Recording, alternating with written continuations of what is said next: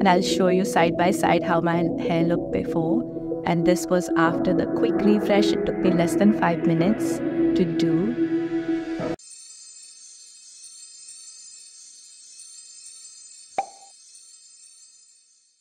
So my hair, as it gets bigger and thicker, it gets heavy on my head.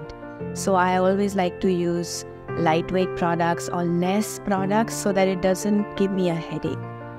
But going without a curl cream was obviously a bad idea because now it's also frizzy. So that is why instead of washing my hair again, I just want to refresh. So in a refresh, you don't have to wash your hair. You just apply some product to bring the curls back. So that's what I'm going to do today. And I'm going to use the Treluxe Gel. It's called the High Definition Curl Enhancing Gel. So if you are looking to enhance your curls, so enhance as in to make better whatever is already there, then you go for curl enhancing products.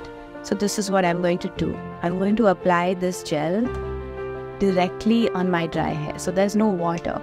So you can also call this no water refresh.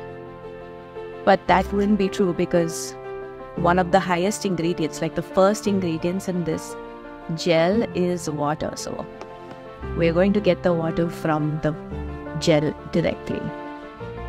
So I'm going to go section by section and I'm just going to work it like this because I already have some shape, but I want to enhance that, except for the grays. The grays have lost everything, so I'll probably finger coil this part. Okay, but for the rest of the hair, now this section, now this is called a spot refresh. I mean, you can call it whatever you want. You can also call it gel refresh because you're going to use a gel. I call it spot because it's just, you're going and enhancing the spots that you need enhancing. Smooth it over. So I'm just like roping each section and then just enhancing it till I don't feel the gel in my hands anymore.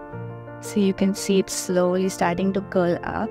Okay, now let's do the other side. See, just roping it and roping it just to refresh. Like I don't want to be washing my hair again. So after roping each section, enhancing it, see, you can see now the curls slowly coming back to life. Now to deal with my gray hair. So whole new ball game, this gray hair. The rest of my hair is okay, but these gray pieces need a little bit more manipulation. Okay, now I can air dry it and just leave it like this, but that could potentially have this risk where it can become stringy a little bit. So that's why I'm just one last gel before I'm going to diffuse my hair. So diffusing will set my hair immediately, so that stringiness won't happen. So you can attempt this refresh, but don't attempt this if you don't have a diffuser.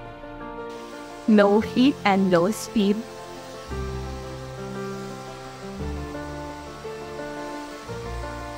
It's happening! Wow, how long that? It took like less than 10 minutes.